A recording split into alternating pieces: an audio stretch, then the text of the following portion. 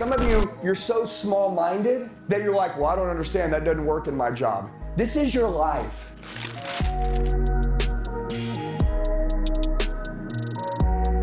This isn't a job.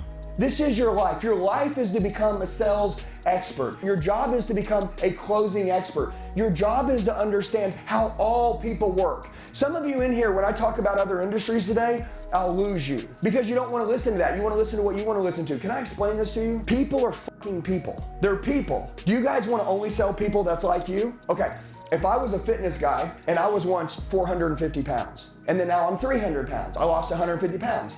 When I talk to a skinny guy that wants to gain muscle, or I talk to a mom or someone else, I don't know how to talk to those people because I'm always like, I need to find the big guy that wants to lose 150 pounds. I can only close people that had a life transformation like I had. If you guys will listen, you'll understand how to give everybody a life transformation and a new life, or help them with your product, or help anybody with any product, and you'll understand that really what you guys all do is really all the same. Like, competence creates confidence.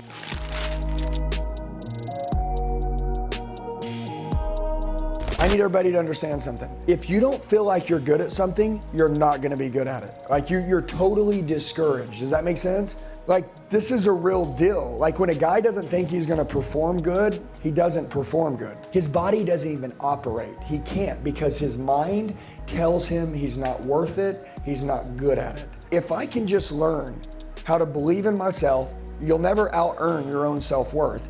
And you guys may not think that this matters, just stay the same. That's what they want you to do. Do you guys get it?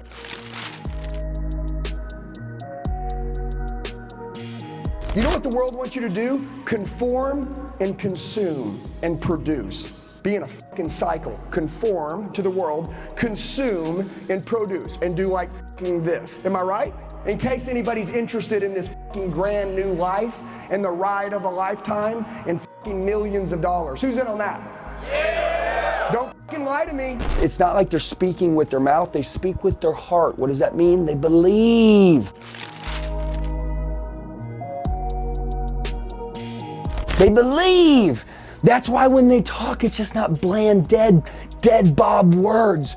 They're words that actually have passion tied to them. Write this down. My words must have passion tied to it. God made people for communion. People, they need you to show up and believe again and have passion with your words. And if you can do this, you'll be rich in your heart because your customers will love you, but you'll also be rich in your wallet. Why? Because when you're the best at what you do, it pays differently.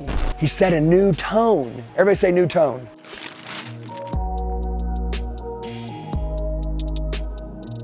When you decide to change your life and you decide you want to change your behaviors, you're going to have to start walking around with a new tone too.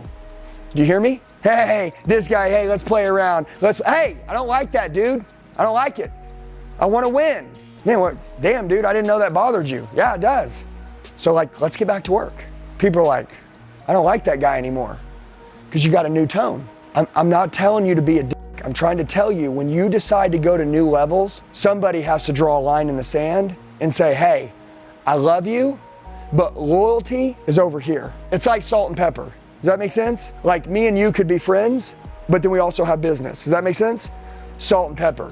There has to be a time that she's like, this is a pepper conversation. This isn't salt and pepper. Because sometimes I'll tell you like, hey man, I appreciate you. I want you to do great, but you're not working hard.